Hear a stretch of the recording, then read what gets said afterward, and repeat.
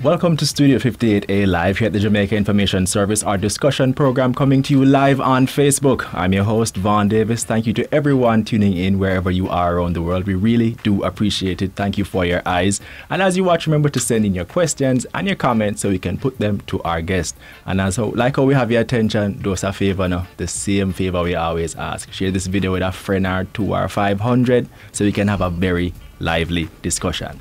Now, we hear the message daily. In order for Jamaica to achieve economic growth and prosperity, we as a people need to become more productive. It sounds good as a soundbite, but how do we actually do it? How do we motivate those who are content to sit on corners doing nothing to get up and involve themselves in valuable, productive activity? And how do we get those who are working already to push even harder to benefit themselves and the country by extension? This is a question I think about at least once every week, trying to find an answer. Luckily, I have some experts in the studio with me today who can help me answer the question. We have Chief Technical Director in the Jamaica Productivity Centre, Ms. Tamar Nelson. And with her is Mr. Wendel Ivey, Senior Research Analyst at the Jamaica Productivity Centre. Welcome to both of you. Thank you, Vaughn. Thank you for having us. All right, so first things first, let's just establish what exactly does the Jamaica Productivity Centre do? Well, we are the national productivity organization here in Jamaica, charged with helping Jamaica to improve its competitiveness towards better standard of living and sustained growth for everyone. So whether you're an individual, a company, and the nation as a whole. That's what we are here to do. All right, so give me a status update, because depending on who you ask, people will say productivity is declining, right, or growing. Right. You pass people on the corners and people will say, boy, look on that. That means the productivity down. But then they'll say, look at all the call centers going up. Look how much work is going on in the construction sectors. That means productivity should be up, right? So which is it? Which one is the true one? What's the situation right now? Well, the truth is that our productivity has been fluctuating over time, right? We measure productivity in various ways. So some persons would measure productivity as something that they feel or that they can see. And then the scientists and the economists like Wendel will have various metrics that they will use, right? So for example, GDP, or gross domestic product, right, is the value of goods and services, versus the amount of persons that are working in our work, employed in the workforce. And when you look at the GDP growth rates, what you will see is that, for example, one of the things that you may have heard is that between 2013 and now, that our GDP growth rates have been positive.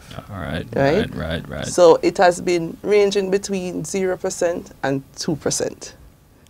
Which is not great, but I guess it's better than nothing. It's not great, but it's positive, so that's a good sign. Yeah. Right? It's not where we want it to be. So, for example, countries that we are benchmarking, looking at emerging economies like India, Vietnam, they are looking at GDP growth rates of 5% per annum. Right? Economies that have been more stable, they are looking at 3 to 4%. All right. And then those that have been around for a very long time, like Japan, they look at 1.5 to 2.5%. I mean, they've been growing so long, it kind of levels off. It kind of levels off, and it just really fluctuates based on the aging population, really. So it means different things to different people. But the fact is that we want to see higher growth, going in the right direction, right? And for that to happen, as you rightly said, everybody needs to understand it, right? So it's really tip of the tongue, so to speak, nowadays, and top of the mind, as you have indicated with your own self. That's something you think about once per week. But I think even when we were celebrating our World Productivity Day in Jamaica, the first ever, we inaugurated it a few weeks ago. I was having a discussion with our Japanese consultant. We have been very privileged to have a Japanese consultant that has been with us for the past 11 years. So the Japanese government has given us, they are the leaders when it comes to the benchmark when it comes to productivity. And they have been giving us technical assistance through the years.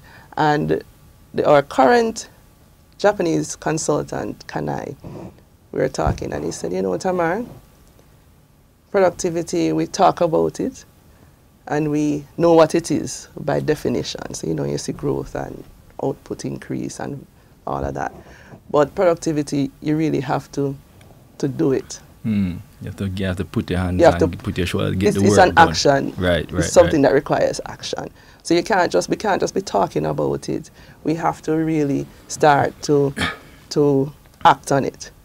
So we have to truly understand it. And that's one of the drivers or the thrust that our ministry has given the Productivity Centre, is to actually bring this message to everyone so that they can understand. So whether you're the man on the corner or... Which one to get there? I'm going to ask, pick your brain about that. So I'm going to bring in Mr. Ivey here. What's the data telling you in terms of what's the situation of productivity in Jamaica today? Okay, so basically the thing with Jamaica is that productivity has really been decreasing over the years. So that is where it is, right? It has been decreasing. So even if you're around Jamaica among certain Caribbean countries, like for example, you might add Trinidad in the mix because Trinidad produces a lot of things. But one thing that Trinidad is a country that has the highest productivity in the Caribbean and also in the Latin American region. Really? No, I didn't know that. So the question is, where is Jamaica on that list? So from a selected five country grouping, I had ranked Jamaica, Trinidad and Tobago, St. Lucia, Dominican Republic, and Barbados. Jamaica sits in 5th position at the moment. Okay.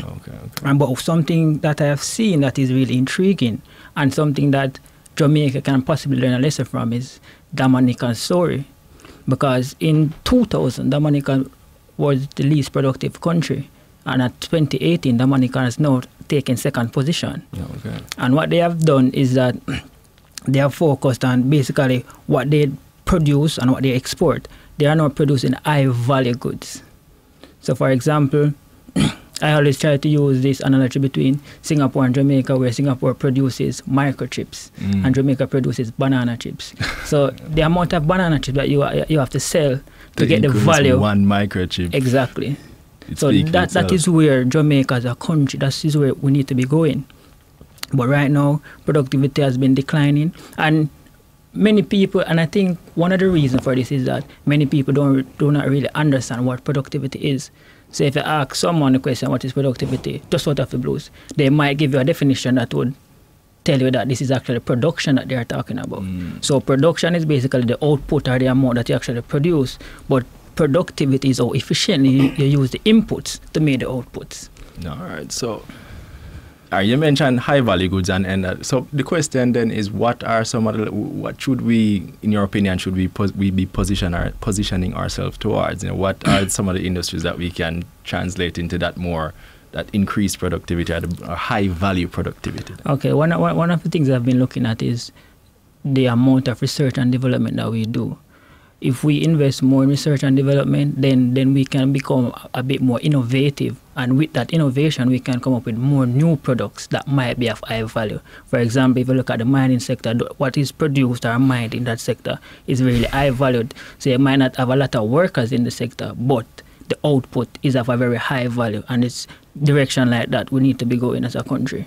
All right, Mr. Nelson. So I know that one of the things that the Jamaica Productivity Centre does is they work with different companies and so on to help them to find and identify ways in which they can move past any things that might be hindering their ability to produce and be more productive. So talk to me about that, and how do you work with them to make that happen?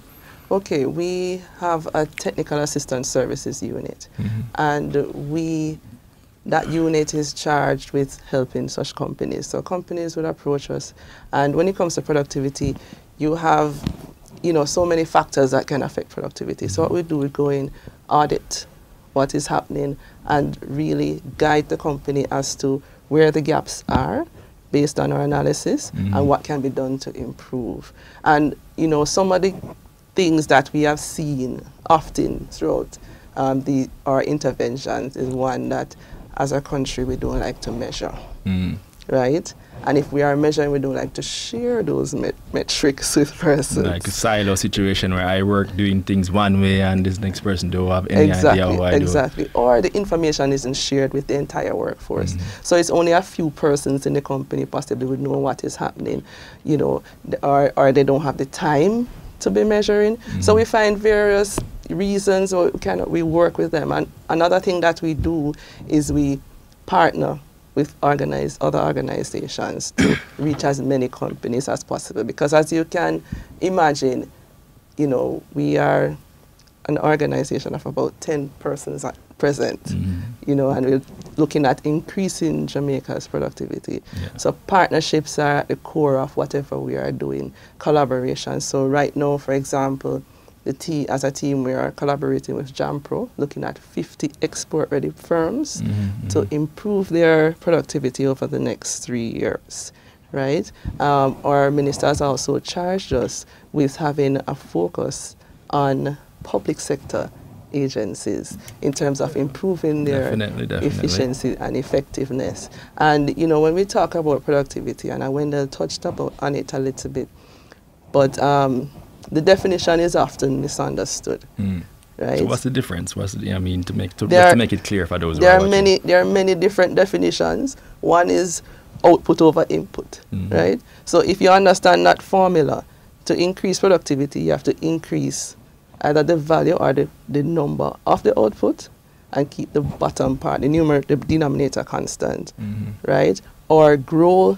the output at a faster rate than the inputs, right? So it's always looking at how efficient and how effectively we do what we do, or doing the right things the right way.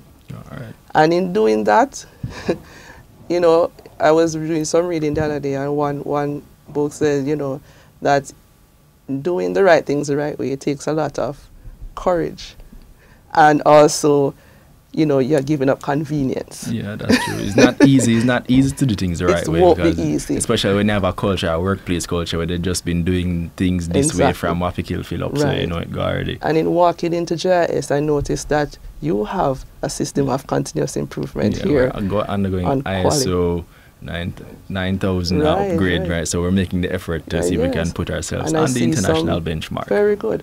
And that's commendable to you and the team. And I see you have a plan, do, check, act quality system going on. It's a very intuitive system, very, very serious and intensive, but the agency is going to be much, much better off for it. Awesome. Now, let me ask you this. One of the things in terms of things that are barriers to productivity, you mentioned the fact that we don't like to measure. So, I mean, a company will, for example, be producing bag juice, but you don't know, for example, how many bag juice you produce per week, or how many, you don't have the data to do. But one of the things I'm asking about is red tape. How does that impact productivity in a company or in a business or anything like that? Well, if you're talking about efficiency, we have to get it right the first time, and we have to do it as quickly as possible. So we don't want to be taking a long time. So, for example, you go to a hardware store to get paint, for example. When you go, all you need to do is to pay and to get the paint. But when you go to the hardware, it's not as simple as that. They have to pass it to somebody who checks, double checks, somebody else has to sign it. So you're standing waiting for an hour, half an hour to get your product, goods, whatever. Right? Because of internal issues that haven't been rectified. But the customer is not interested in that. And if we're talking productivity, we have to think from our customer's perspective and know who we're serving, and that they want high quality product in the shortest time at the best cost. Right? So we always have to be thinking about that as organizations, as businesses, to not do what's convenient for us, but what would the customer need, and to think about that and to build the system as efficiently as possible to serve those customers. So whether you're private or you're public, that should always be the aim. We have some people bigging you up, and Miss Nelson, a lot of them seem to have your last name, so it sounds like your family is watching. Appreciate that, really appreciate that. One question from Candice Christine, she started asking about the work day, and I suppose that into the flexi work week. We'll get to that. I don't really touch that yet. I just want to bring Mr. Ivey back in and ask you in terms of the actual private sector, well, both private and public sector in Jamaica, what's the information telling you or the data telling you in terms of what are some of the sectors that are showing good levels of productivity relative to those who are not necessarily doing so well? Okay, so the financial intermediation is very productive. I think they're not, I don't think, they are ranked highly up there among the essential services of electricity, gas and water. But financial intermediation, the banking sector, those are really productive. And we can agree because those in those sectors are very competitive. So those people tend to get the latest technology and try to make their process as efficient as possible. Everybody's lending money, everybody's trying to get you through their door, so they're working hard. So they're working hard. And as I said, one of the lowest or the least productive sectors are industry. There are industries really. It comes back to the government. The government sector, it is one of the least efficient sectors. And I think one of the things that we can do to improve a sector like that is the level of bureaucracy in it we have to do certain processes. Those will actually help to drive up the productivity, as you just mentioned just now. The red tape situation. Right.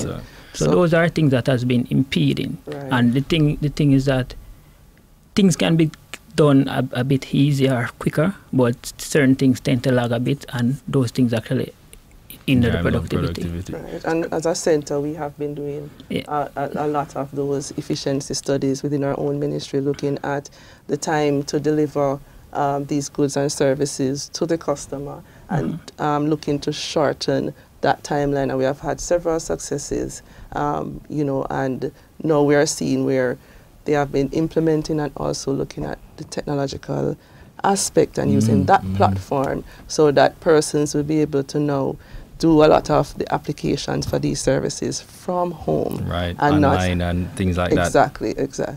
And we have been having a number of those requests recently. Right, so another interesting thing to note is that you have the goods producing sector and you have the service producing sector. The service producing sector is way more efficient, or the productivity that comes out is higher than what that is at the good producing sector. So I think there can be, to improve productivity, I had asked myself a question I thought that, okay then, do we need to improve the goods producing sector or do we need to improve the service producing sector? The service producing sector is 2.5 times more productive than the goods producing sector. So that question has to come into play. What do we do? Do we try to improve both? Do we or focus on one in particular or something like that? But then there can be some linkages between the two, because you have the agricultural sector. What is being produced in the agricultural sector could be feed into the service producing sector, where you have the hotels, the restaurants and stuff like those. So linkages and those things play a vital role in actually trying to. But what of agriculture? Because agriculture has consistently been one of the most, I guess, best producing the most, growth. It's growing the most in past couple of quarters. You see the agriculture sector is growing pretty well. Yet many people would tell you that even though it's productive, is not necessarily. It could be much more productive considering you have people using hand and as opposed to mechanization, have machines and better equipment and technology and stuff. So what are lessons that could be learned from maybe that sector and what them doing? So the thing is with agriculture is that we as a country we need to move to more, as I said, more high valued stuff. So like agriculture typically takes most of the labor in workforce. Agriculture is the sector that actually takes up a larger percentage of the workforce. So with that, we have many people working, but they are producing a low value output. For example, if you look at, let's look at BPO now, because that is a topic. Right. So the BPO sector now, it is employing a lot of persons, right? But if the amount of person that is being employed or the percentage, if the growth in the employed labor force today, BPO sector is greater than the value of the output that they are putting out, then you'll have problems. Productivity will fall. Makes sense. Absolutely. But then you can also argue that if the more people you employ, because we have a lot of people in Jamaica that are unemployed, even though you see that the unemployment rate has decreased. But the thing is that you can actually improve GDP by employing those persons, because toward the GDP formula is composed, consumption is a component. So if you hold everything else constant in the GDP formula, so in the GDP formula, you have consumption, investment, you have the exports, you have government spending, net exports. So now, if you hold everything is constant and you just have the consumption portion now, when you employ those persons into the BPO sector, now you're giving people an income who didn't have any. Of course. So now they will now have some money to consume, and that consumption now will then stimulate other the sectors GDP. But we're talking about productivity. But you also raised a very important point in terms of the kind of tooling that we have. And we have to also look at that, whether it's in manufacturing that supports the agricultural sector, and also the agricultural sector to look at the technology being used to improve on that, to increase the yield and also the quality of the products. And adding value to the raw materials that we have will also increase, the output that we and the value that we So with the agricultural sector now, say we improve the type of technology that we use, that will force out some of the labor out there now. But this is not, to me, this is not necessarily a bad thing. No. This is a good thing, because what you do now will force people to upgrade their skill set to meet the demand of that sector. But then some people will tell you, will force them to go sit down back from the corner, hold them jack on and say, boy, I know them take them work, so I'm going to do now. That's where the growth comes in. So people always mix up productivity with losing jobs. So persons are afraid of being more productive because they're going to lose their job. But it actually opens up avenue for other things. So for example, I remember one government service client that we worked with, when we showed them that based on the technology they would need this department or the skills aren't required there, what they did was redeploy those persons to other areas of greater need, right? When I did some trading in Japan, what they did was when they got more efficient and they didn't need the skill set there, they started a new line or a new product line with the other persons, right? Or utilized or upskilled or trained. And that is something that we need to also look at in terms of upskilling, especially. I don't think people are afraid of losing their work or losing their stream of income or the situation, because you can expect them to be a little bit afraid still. I mean, you would if you hear that your work is now obsolete and now. So the first thing you think is, so I'm going to home, I'm going to pay my bills, so I'm going to do that. But that culture of upskilling, how do you see that taking root in Jamaica? Well, it's something that we will have to do, because I think one report that I read from the World Economic Forum is that 42% of the skills of today's jobs and skills by 2022 will no longer be required. Right? And that's where the world is going, 42%. That's a very that's a whole heap. 42% is not a small amount. No, it's not a small amount. So we really have to start to look at the workforce and the skill sets and making sure that we have the right match for skills and jobs. Because again, going out into the field, what we see is persons having the technology and the capacity and not having the skill sets readily, right, to take off as they would like, or to maximize that capacity. Let me just check in with some people online, those who are lending us their eyes, and we really appreciate them. Erica Debbie Gordon says very informative programs from JIS. Thank you, Erica, appreciate that. Tamar Nelson. That sounds like my daughter. All right, Ruel Nelson. Candice Christina, she asked, are there ongoing talks addressing the hours in our regular work day? 8 hours and more often negatively impacts productivity levels, which brings us to the topic of the flexi work week, which was a big topic of discussion even a couple of years ago, but it seems to have just kind of interest has waned now. But that's something that everybody generally agrees that everybody has different living circumstances, and so trying to force feed everybody into this 8 hours a day situation might not be the best. So what's your take on that, and whether or not it would benefit Jamaica's productivity? Absolutely, and that's an ongoing discussion with us at the centre. Up to recently we were talking about the same thing and saying that right now we have different generations who work differently, and we have to, the strict 9 to 5 may not be as productive as we move further on down the timeline. So we have to think creatively and look at the workforce that we have and who we're dealing with, and try to probably find a mix that would work, or a blend that works well. And there are companies in Jamaica that have been employing various techniques. Some persons, I think when they were talking about one company that has a certain number of days that you can stay home and work from home. So apart from sick days and departmental leave and vacation day, you have work at home days. I think that's very creative. And within our ministry, we had, when with the traffic situation, they had different times where persons could come in and opt to come in based on where they live and their own circumstances. So there are things that we can do. There are no and low cost ways. And again, it's good when you can measure to ensure that you're, and track what you're doing going on, so that you get the maximum benefit from and these to initiatives. add a point to that, I think a very good example to look at is Luxembourg.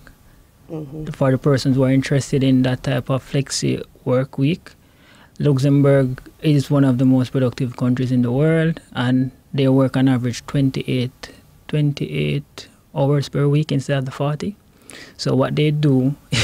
you can tell that to the higher ups. No, man, I'm saying for the person. I'm saying for the person who wanted to know a little bit more about that type of startup stuff, you could look at Luxembourg, because what Luxembourg does is that they take into account the personal lives of their staffs or the people in the country. It's a government thing.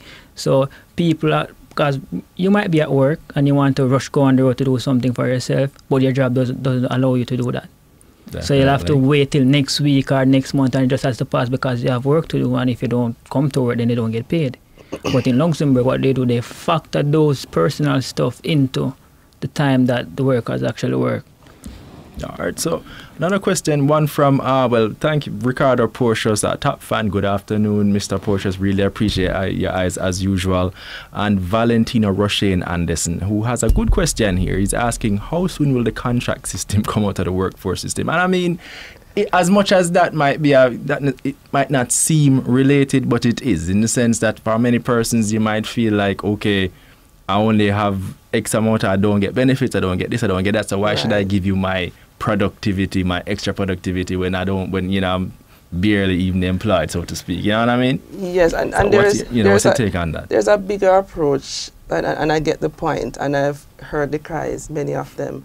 But as it relates to productivity, a tagline that for JPC is it's everybody's business, right? So it's something that requires the movement or the input of everyone in society to make it happen. So if one person is productive and the rest isn't, not so productive, it right? That brings down everybody. It brings down everybody, right? But what we need to do, and I see some companies, they would have employee of the month, and they have that person there, and they get an award, and their picture is up. There's another school of thought that not everybody else is there. But when you look at that person isn't brighter than anybody else or has a higher degree or anything like that. But what is different about that person is how they approach what they do. All right. So it's more like incentive schemes to kind of beef up whatever else that they might not be getting. Exactly. So to link productivity and to performance and your wages to that performance, right? So productivity linked wage systems, that would help. And also when that person, we call that the outlier, right? That person, the outlier, so, and everybody else is average. But what makes them different? What did they do that the others can do? All right. So it's to study that and make that a new standard, the new norm, and raise the bar, so to speak, so that everybody is now up, and then there is a new normal or a new average. I hear what you're saying. Yes. Now, does your work take into, because I mean, when we think of productivity, I often tend to think of people in offices, companies like this. But does your work take into consideration, for example, the vendor who sells for 8 hours on the street, juggling in bag juice, soda, whatever the case may be? Do those persons factor into the productivity discussion? Because as much as, for every one person you might see on a corner, though, there are those who are working some bad 10, 15 hour days. Yes. And they are productive, even as much as you might say is low value contributions, but still the productivity is there. You know what I mean? How do you reconcile that? Right, and that's why we have our public educational campaign that is targeting not only persons in offices or manufacturing firms, but everybody contributes towards productivity. So it's very important for that man on the street to understand that his contribution is valuable and it is counted, right? So even if, you know, Martin Luther King said, if you're sweeping the street, make it be that when you die, here lives the best street sweeper who ever lived, right? So everybody, you know, just doing what you do to the best of your ability and as efficiently as possible. You know, in Jamaica, we always say, we're going to try a thing. Yeah, that's true. But you know, we're trying a thing. Yeah, try a thing. But, you know, there is a lot behind that can be done to say, well, not just try, but try and do it to the best that I can. All right. So tell me what the data insofar as when you analyze that the contribution of those persons within society. What does that tell you? All productivity really benefits those type of people, because I've looked at minimum wage before and the quality of life, minimum wage and the quality of life. And it tells you that minimum wage alone is not sufficient for those people. Definitely. And you have a lot of Jamaicans living on minimum wage. So that's something I was passionate about. But the key to solving that question is really to improve productivity, because what happens when you improve productivity on a national level is that your real wage rises. And every year we have a situation where, okay, then minimum wage we got 20,000, 10,000. And I'm saying that you might give people more money, but producers might actually pass on, because labor is an input in the production process. So if you give people more money now, then those employers will actually try to recoup back that money.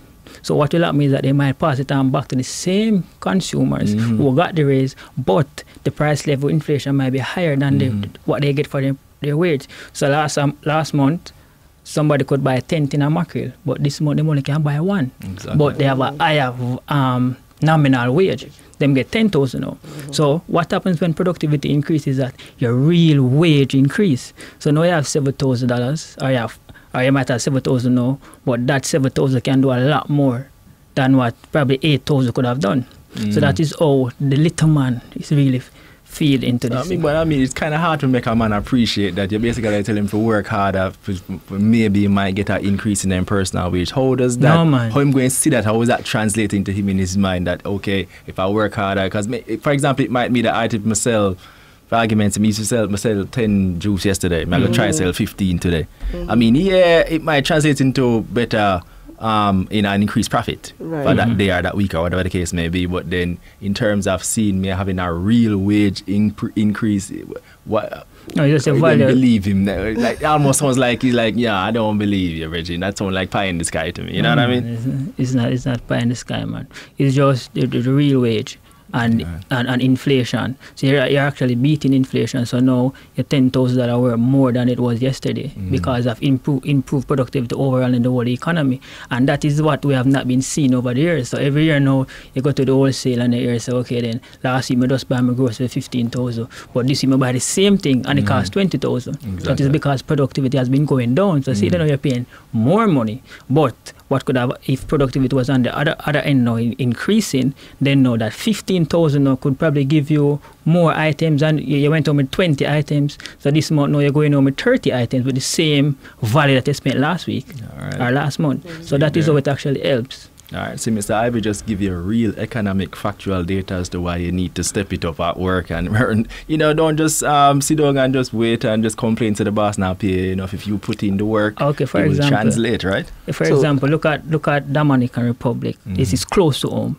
Dominican Republic economy has been growing rapidly due to improved productivity over the over the last couple of years. They are actually the fastest growing country in Latin America. Dominican Republic, and it is through increased productivity.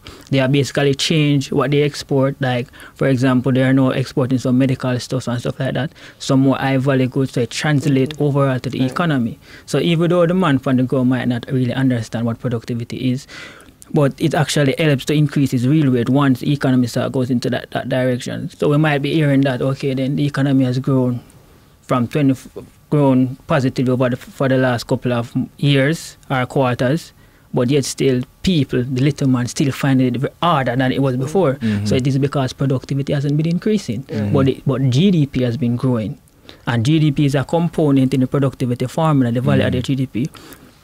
It is the output, but this is the input now. So we are being less productive, but the value after GDP is increasing. Right, so what a man on the street would do when it comes to productivity, he would more feel it, you know. So as I think in your opening comments, you will say, oh, there's a lot of construction happening. Right. That means things that should are mean happening. more people are earning, right? right? Or the road structure is being improved. That means, well, our goods would be going faster. I can get to so and so to sell my goods quicker and come back home, and so it's increased standard of living. I may get through at this government agency a lot quicker, and so the customer experience increase, and their standard of living increases. When they go to buy goods, they can buy more with the same amount of money.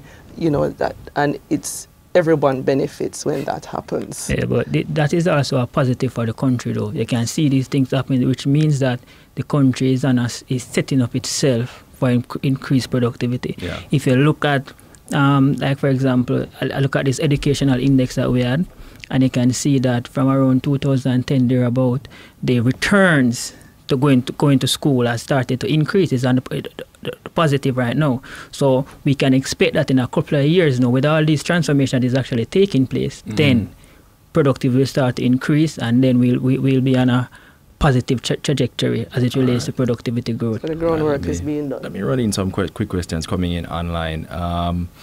I'm going to save that one for last. And they look touchy.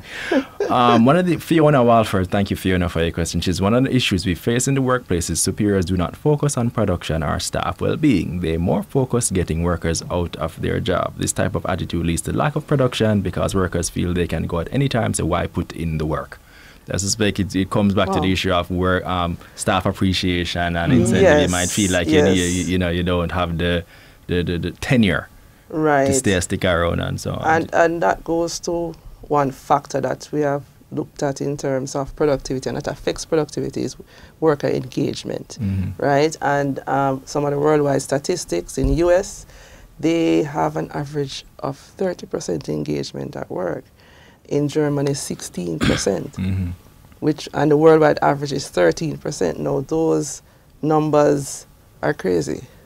That means it's not just Jamaica, it's a worldwide problem that we face. And the average cost to an organization when you have disengaged employees is about 35% of their salary, which is a lot, right? So it is in the company's best interest then to ensure that persons are positive, they are contributing. The employers are the staff, the main administrative persons. Exactly, right? exactly. It is something to pay attention to, because it actually could be losing productivity in that sense.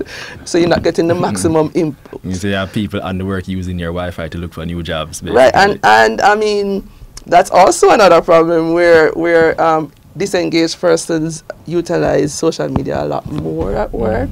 So you have the pinging effect. So every minute you hear a ping and they're down in a meeting and they're on their phone most of the time responding to it. You have organizations now in Jamaica that it's actually banned. You can't have your phone any at all, right? Because of which some people might say is a way for disengage your employees, but yes. What I mean, so it varies. So actually we are partnering with a research team at the Hugh Lawson Sherrod Trade Union Educational Institute looking at the social media aspect in Jamaica. So that should be an interesting study. It's going to be something. So all right. Let me take another question from Latasha Fleming. She says, I think the first step should be sensitizing the public on what productivity is and ways to become productive. So any public education campaigns and work like that the Productivity Centre is undertaking? We do. We have our Be Productive campaign. We have our productivity clubs in schools that we have launched. So we have one so far in Immaculate. We also have at our World Productivity Day on June 20th, we pinned some of our ambassadors, and we also invited other persons to come on board. So these ambassadors will be using their voice, their platforms, to help to spread the productivity message to a lot further, so it can go into every nook and cranny in Jamaica, because this thing really needs a movement for us to get the productivity needle in the right direction. And what we are inviting is, persons. We always talk about the negative trends, but we want to look at the more positive aspect of productivity, to acknowledge the companies and the individuals that are pro-productivity, what those initiatives are. So we're encouraging persons to share that information with us so we can, so persons can see that it's not something that is far-fetched or hard to do, and most of the times we have what we need to be successful. So it's just to get that done. So persons can contact us on our website and I'd put contact with you. I'm going to chat, but this question from Valentino Roche Anderson again. It seems like he has particular issue with you and your approach of working harder to be more productive. He says, I'd rather go home, go do farming, or sell bag juice more than work harder. So it sounds like he's not appreciating the need, based on what you're saying, to be more productive, to translate into increased earnings and better well-being for himself. So I want you to just go back over it again in terms of what's the value of increasing your productivity as an individual and how that will translate into benefit for you and your life. Okay, when I was speaking about the productivity overall, I was speaking about in the economy in general. But individually increasing your productivity, it can be beneficial to you because it isn't not just about like money. For example, I can give you a personal example from my own experience in which when I was going to university, I was offered a job at a well-paid institution, right? And I was thinking to myself, should I take this job or should I basically try to do further studies? And at that time, I had two options. I had to take a lower paying job to learn some skills versus a higher paying job where I don't know where the skills would have been. But what I did was I declined the well-paid job and I did for little or nothing just to learn skills. And over time, that has transitioned and helped me to become a more productive person because I have learned certain skills in which when I look at certain people, back then, those skills actually helped me to land jobs that are very good, are helped me to develop personally. And if I might add to Vaughn's question, to what Wendel has said to Vaughn's question, it's not just about working harder, it's working smarter. Right. And when you work smarter, it helps you as you say, as individuals as well. So, just going back to my Japan experience, as workers, you were given the autonomy and the authority to make improvements to your own work situation, right? So if this chair didn't suit me, I could make modifications to it, and I was given that authority to do so, to ensure that it works for me, because when it suits me, or I am more efficient, I am less stressed, I am more happier, and therefore I'm more productive. And then when you know that you're contributing in a positive way and you can see the output, it builds your own morale, and the engagement improves as well.